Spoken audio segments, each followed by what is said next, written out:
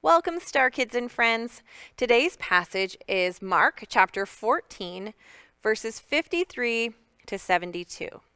Now, in the previous passage, Judas betrayed Jesus with a kiss, and he was arrested by a crowd with swords and clubs.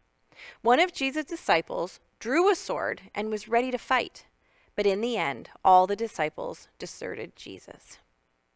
In today's passage, Jesus stands trial before the Jewish leaders of the Sanhedrin. They question Jesus so that they can accuse him and deem him worthy of punishment by death. Now, before we read today's passage from the Bible, let's pray and ask God to teach us. Lord, we just thank you for the time we have right now to dig into your word together. I pray, Lord, that you would speak to us and help us understand what you want to teach us through your scriptures today. In Jesus' name, amen. All right, read along in your Bible with me, starting in chapter 14, verse 53. They took Jesus to the high priest, and all the chief priests, the elders, and the teachers of the law came together. Peter followed him at a distance, right into the courtyard of the high priest. There he sat with the guards and warmed himself at the fire. The chief priests and the whole Sanhedrin were looking for evidence against Jesus so they could put him to death, but they couldn't find any. Many testified falsely against him, but their statements did not agree. Then some stood up and gave this false testimony against him. We heard him say, "I will destroy this temple made with human hands, and in 3 days will build another, not made with hands." Yet even their testimony did not agree.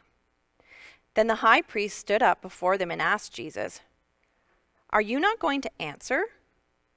What is this testimony that these men are bringing against you?" But Jesus remained silent and gave no answer. Again the high priest asked him, "Are you the Messiah, the Son of the Blessed One?" "I am," said Jesus. "And you will see the Son of Man sitting at the right hand of the Mighty One and coming on the clouds of heaven." The high priest tore his clothes. "Why do we need any more witnesses?" he asked. "You have heard the blasphemy. What do you think?" They all condemned him as worthy of death. Then some began to spit at him.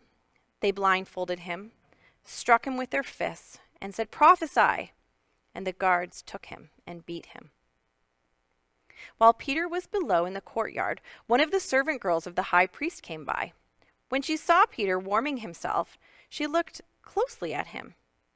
"You also were with the Nazarene Jesus," she said, but he denied it. "I don't know or understand what you're talking about," he said, and he went out in the entryway.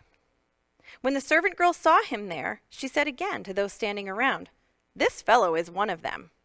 Again he denied it.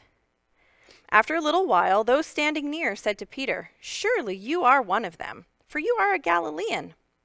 He began to call down curses, and he swore to them, "I don't know this man you're talking about."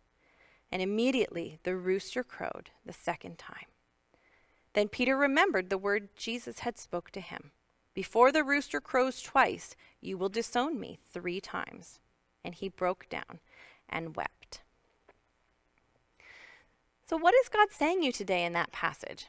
Take some time to think about it. Maybe read it over again.